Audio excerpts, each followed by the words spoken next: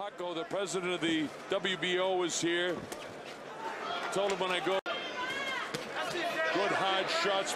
That's where the high hands help. You get the kid Gever from Armenia who's in there. Look at this. The Russian's tough. And of course, Anthony Mundine, we've got a huge audience down in Australia on a Sunday afternoon. Anthony Mundine is in there. He got drilled. That right hand after the left hook to the body. Some excellent work here from Pirog. Let me tell you something. I didn't like the way his left hand was down, but I like what I'm seeing right now. This guy's good, and he's got Jacobs hurt. Round two, I told you it was going to be good. Honestly, I didn't think it was going to be this good. It's super power by both guys. The bell ends round number two. Robert Bird keeps telling Jacobs. Pirog goes underneath, scores with the hook.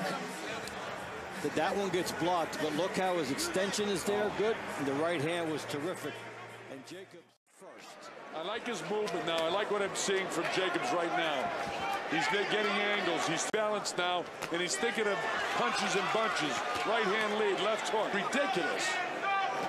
This guy's too good a fighter. And there, remember I said, when you fight southpaw in your right hand,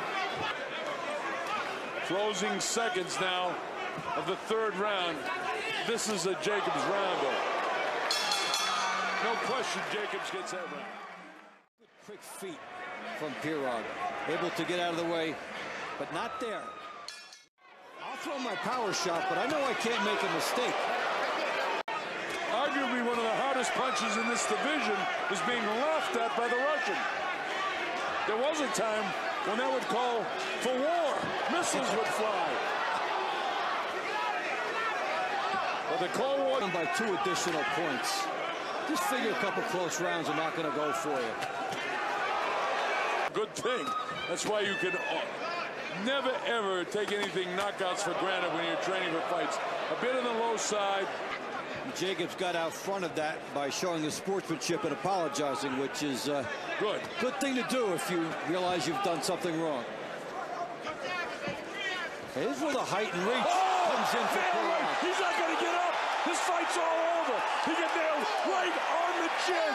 5, 6, 7. He can't get up. It's all over. He's knocked out. He wasn't moving. His eyes are back. We had him a little bit out in front, yeah, too. We had him ahead 39-38. So, you know, we're right on the money with the judge. Watch this right hand. Steps in. Boom.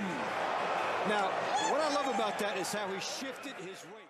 See it again. At first he squared up, and then he jumped into a position where he had power. That was a sweet move to get himself into the power position. From Russia with love, Dmitry